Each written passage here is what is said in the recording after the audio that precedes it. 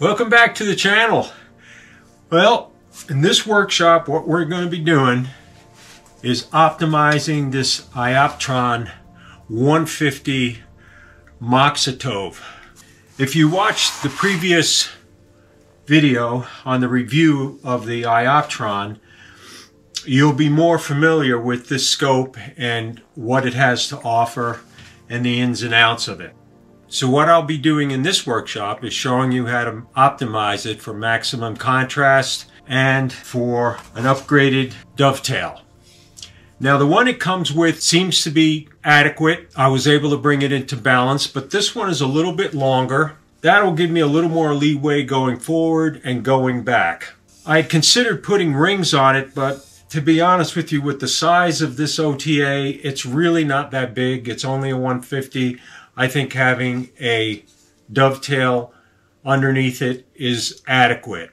The other thing is the dovetail it comes with has two screws, one about here and one about here. And I'll be putting three on this one on each end and one in the middle. So that'll be a nice secure fit. Now, in order to make this work, this is a solid bar dovetail.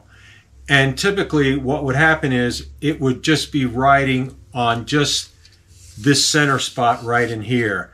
And it would tend to rock like that because it's not straddling it. The ones they come with, usually when they do that, they're sort of scooped out so that there's two lines like you see here that ride on each side of it. That eliminates the need for using blocks that you normally need when you're using a Lost Mandy plate because of the wider surface area that it's covering. Okay, because this is solid, as you could see here, and it's also grooved in the middle, which means that you really can't groove this out in the center because you'll be losing this slot here. It would remove it and then there'd be no way to secure it. So what I did was I ran two grooves on each side of it, or two dados, and on a table saw with a carbide blade, cutting a little bit at a time. And then I had these maple beads here, and they just fit right in there, and nice and snug. And drop that in there. And now you have a ridge underneath here. See, and this will allow this dovetail to straddle the circumference of the OTA. And this is not going to be sliding off because it's in the groove. Plus, it'll be pressure fitted against the side of the OTA. You know, every situation's a little different, but because I'm going to be flocking this, I figured, hey, why not remove the dovetail and upgrade it while we're at it. This is the material I've got, and I've got it from Scope Stuff, and it really does a nice job of keeping that light from scattering around. So here's the OTA without the flocking.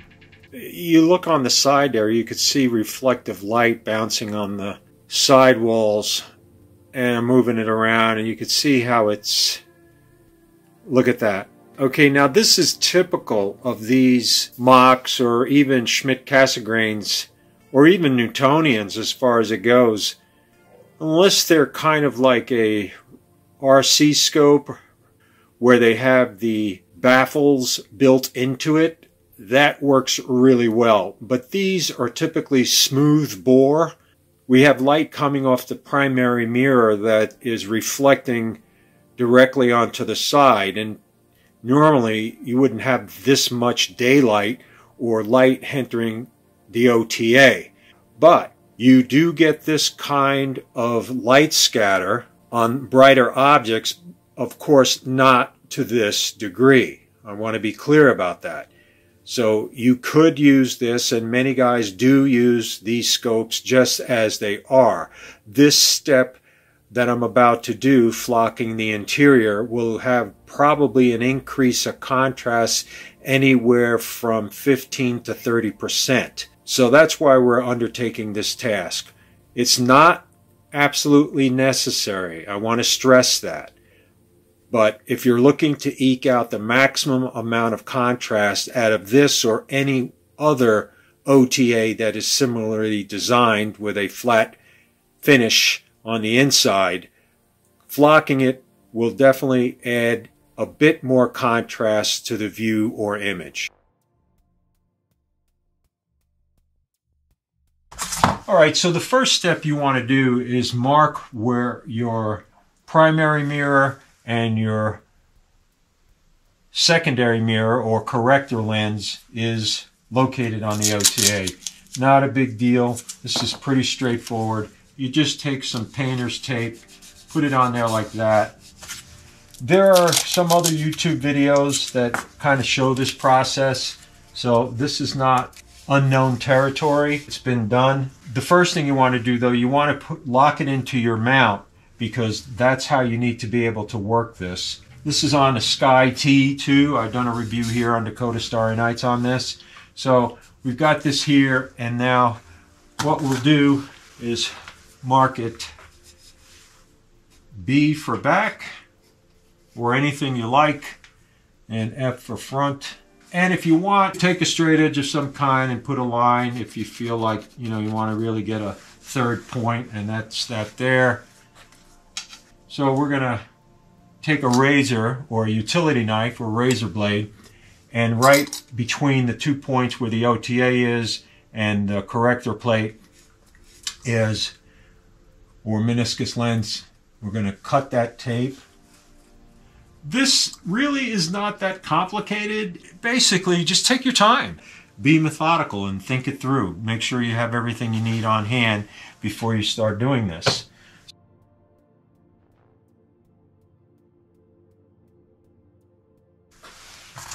Okay, so the first step would be to undo the screws in the front of the corrector. And it's good to have a little container to kind of keep all these screws in one place. They're the same whether they're back or front, at least in this case, so it doesn't really matter. Take a nice firm grip. And it's also a good idea to tip it up a little bit like that. If it happens to come loose, it's not going to drop down, it's going to stay inside the OTA. So on this one, it's got 1, 2, 3, 4 screws, that's it. Now I have an area off to the side that's prepared, ready to receive these. And we're just going to bring it over there once we get it off. Get this put over here while holding on to that. Make sure you got your cover on the front here. And now we want to pull this straight out. No big deal. Being careful because you've got that secondary there. You don't want to ding that coming out. And there it is. Pretty straightforward. And we're going to bring this over to a place I have ready. So I have it on a nice clean surface, and then I've got these bags I'm going to cover it up with in order to prevent any dust from dropping on top of it. Okay, so now that's out. Now here you've got 2 sets of screws. You want to remove the ones that are here on the white part, on the OTA, not the back ones that supports the mirror. And that would not be good. So let's take care of that. When I lay this down, I want it straight up and down because inside you have a primary mirror baffle tube, and we don't want to be laying it on that, okay, like laying it on the side and then the primary mirror baffle tube is like this. You want this up like that to keep that tube perpendicular to the ground. Don't forget, it's the ones on the white, it's not the ones back here. Now we want to come straight out. You have to be more careful here because you got that tube hanging out and you don't want to bang that. So just come straight out. Just kind of walk it up, back, back, back. And it should, there, free. Okay. And it has a date when it was built. It looks like 2022, 4/12. Pretty nice. Now the other thing, guys, when you have this mirror, and if you're having a conversation with somebody, do not talk into the mirror. Put it away from you, because as you talk, you might have little droplets of saliva that might come out, and you don't want them spotting the mirror. So always keep this away from you whenever you are handling this. So here I have the primary mirror supported in between the walls of that little corrugated box, and I put a slit here on this paper. Now this is Tyvek, so they don't have any lint, and that'll protect the mirror. Now that that's done, we'll go over to the OTA and start flocking it, now that these two are secure. And here's the other one. So now that's the meniscus lens of the Mach covered over with the Tyvek bag.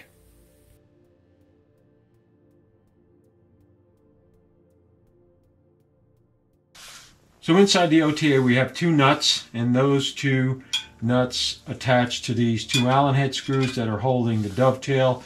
We're going to be removing that and actually adding another hole in the back so that we can have 3 screws clamping this new dovetail to the OTA. They recommend that you wipe the inside down with some alcohol to remove any, loose paint or what have you, so the flocking sticks real good. This is especially true if you have an open OTA like a Newtonian and you're looking to reflect it, because over time it is an open tube and stuff does get down on the sidewalls, and it becomes even more imperative that you wipe it down with alcohol before you apply your flocking material.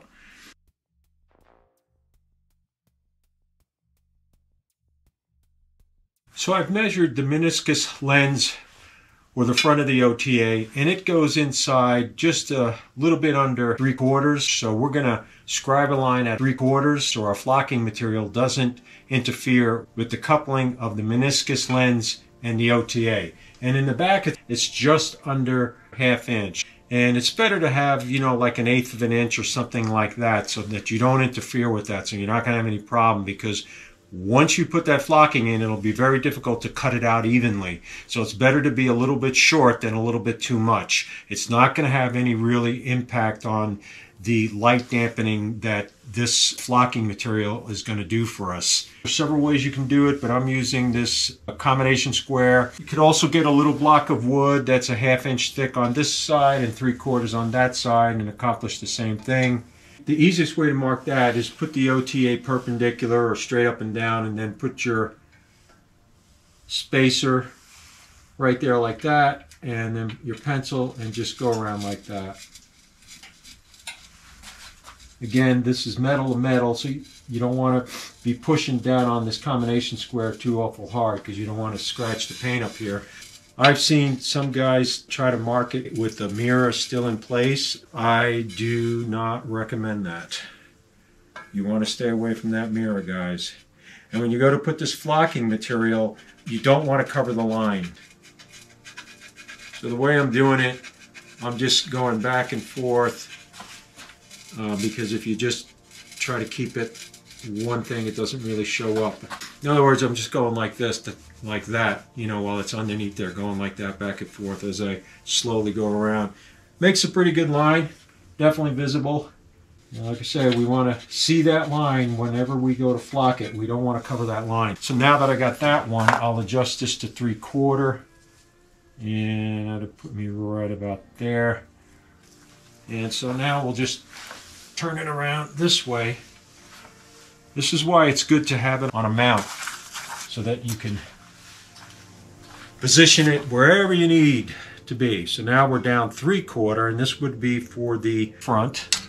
And put it right on 3/4. And double check your marking. It says F for front, so we know that we're 3/4 for the front. So now we're good. Put that in there like that, and start going back and forth. Another alternative would be to get 3/4 inch wide painter's tape for the 3/4. I believe that looks about 1 inch or something like that in 3/4, and wrap it in there. Whatever works.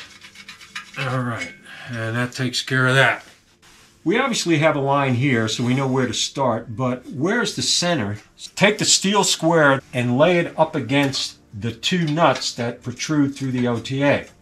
Okay, that's securing the Vixen dovetail plate. And now that will give you a straight line. So then you just draw this here like this, and I can see a nice straight line there. So I can start it from there. Because without that, you don't know if you're coming in on an angle, and if you don't get it right, then it's not going to end up right. So that's a great way to do it. Just get your framing square or a piece of straight steel and lean it up against that, and you'll have a good line to go by. I'm going to wipe that out. Yeah, see the dust from the pencil. So there you can see the line part of it towards the rear, and the 2 screws that guided the framing square to make sure that it was parallel to the length of the OTA. That's what we're looking for. So maybe you're thinking, yeah, well, that's great, but I don't have any nuts protruding inside my OTA to get the straight line. Not a problem. We have a solution for you here. Take your OTA. I just have a piece of round plastic here for the demonstration, but take your OTA, make sure it's secure, that it's not going to roll left or right. Grab a marble or a BB, and it'll continue to rock till it finds the bottom, and that is where you would mark it, and you do the same thing to the other end. The main thing is to get it level along the length of the OTA, so that the BB doesn't roll down one end or down the other end, that it stays relative to where you dropped it.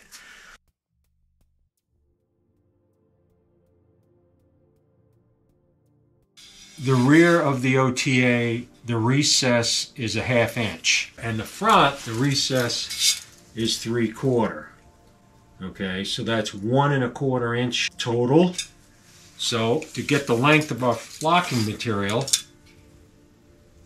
okay, so it's 16 7/8 minus 1 1/4 inch would be 15 3/8. So that's what we're going to cut this at 15 3/8 and slip it in there and see how much it covers. It's 12 inches wide. It's the way it came. It's going to have to go in 2 pieces. They recommend that you do it in 2 pieces because if you try to make it in 1 piece, you're going to have a mess in there and it's very difficult.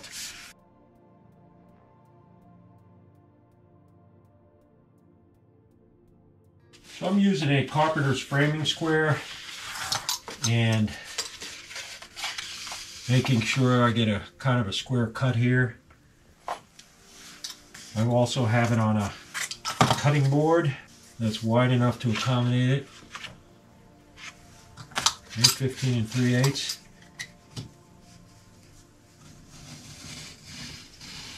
Boy, I can already see how the light's been dampened. So I'm going to cut another one now that I'm in the groove of cutting. This flocking material that Scope Stuff sells, they're out of Texas, is pretty good stuff. Not all flocking material is the same, and I would recommend that you take a good hard look at their flocking material before you try to buy it someplace else. I'm not affiliated with them. Their flocking material is of the type that's been used by NASA because it doesn't shed and it doesn't delaminate and lots of good things. It's a fair price for what it is, and if you go to a hobby store and get what they got laying around, oh, you might run into trouble later on because, you know, with the heat of the OTA or the cold temperatures, and the flocking material starts to disintegrate on you. And so look, I'll tell you what, I would highly recommend you get this stuff because this stuff is made for this kind of work.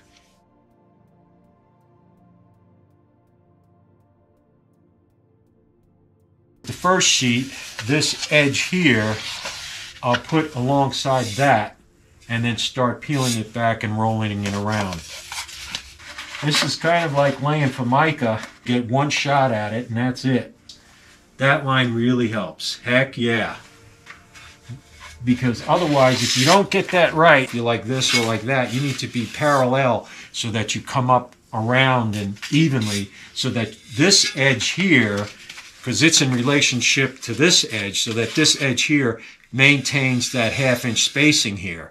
Otherwise, it's going to start to creep over and come in here or creep away, depending on how you orientated it.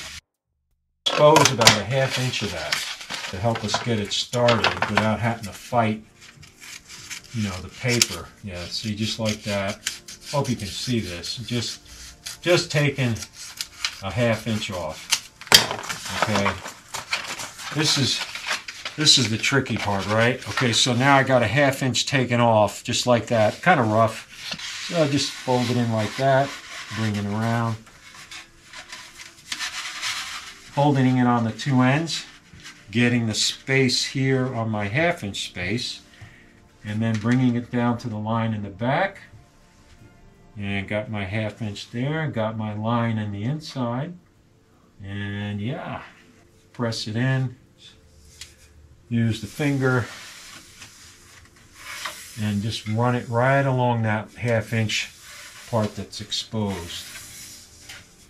So now you can see how it's running parallel to that line, and that line is parallel to the length of the OTA, and then the spacing. See that line right there, the pencil mark? So it's going to continue that way because we've orientated it correctly to the length of the OTA. That's the trick, guys. That's the trick, doing it that way. And there's another way you can do it by looking inside the OTA, and some of these are made with rolled steel, and there'll be a seam running down the whole length of the OTA. So that's a great place to start your flocking material and align it with that seam so you'll get a nice parallel roll. Now that that's done, I'm gonna peel this paper back. It's, you know, a little tedious, but kind of run your hand lightly. Make sure your hands are clean, that there's no oil on them. And I'm just rolling it, making sure that we don't get no bubbles. It's pretty nice material. And doesn't seem to be ready to tear on you. Looks good to me. I'm going to check it with the light, because it's kind of dark in there. Oh yeah, that went in nice, guys. Heck yeah. That went in nice. Now before I really rub it down super hard, I'm going to put on some gloves. And it followed our line perfectly. Okay, I'll tell you what, I'm gonna press it down now, because that's a keeper. Otherwise, if you don't wear gloves and you start pressing in, basically you're wiping the oil off your hand onto the flocking material. I've seen it, guys do it, and you know, they're not wearing gloves, and hopefully they wash their hands real good, but it's best to have gloves on. We'll vacuum it out.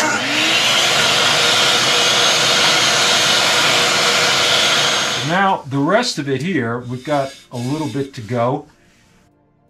So I've got the graded dovetail, and that's the inside of the OTA right now. And you can see I've got some bright screws in there, and we're going to cover them up with a little bit of flocking material. That'll be the next step. Also have to put the finder bracket on there as well.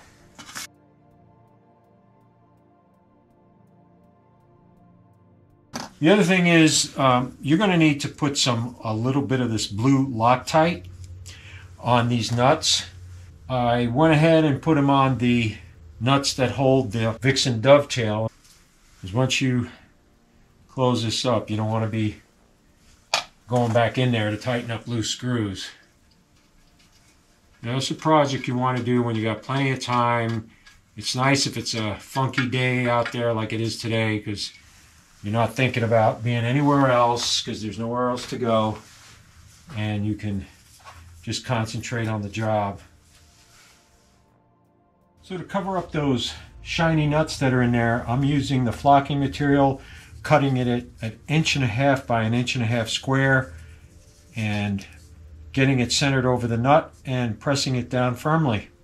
Pretty simple. It's better than paint because it's not going to flake, and that's stainless steel, so it's kind of tricky getting paint to stick to that stuff. So there's one flocking material that I've got on top of a nut. You can see the other one that still needs to go, and the one here in front's already been done. Does a nice job.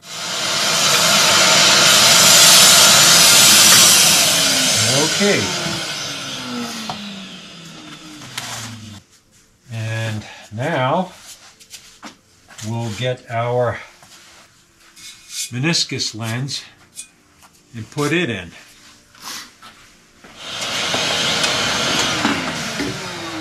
That's enough.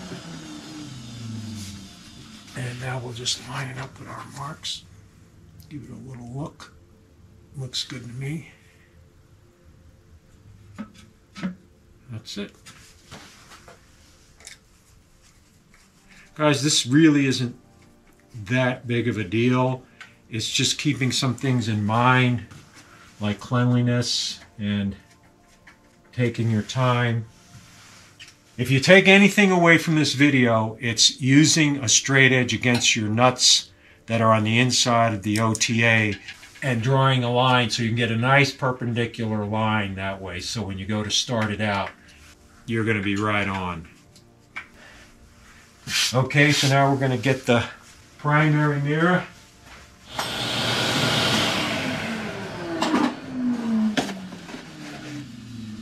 I saw a little bit of dust on the focusing plate. This focuser is attached to a metal plate that attaches to the mirror, and there was a little bit of dust on there. Okay, here we go.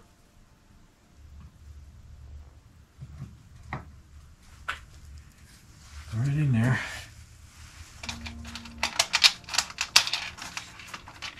There. It's a pretty short screw, and you know, it's kind of hard getting it started with your fingers. There's not much to grab onto.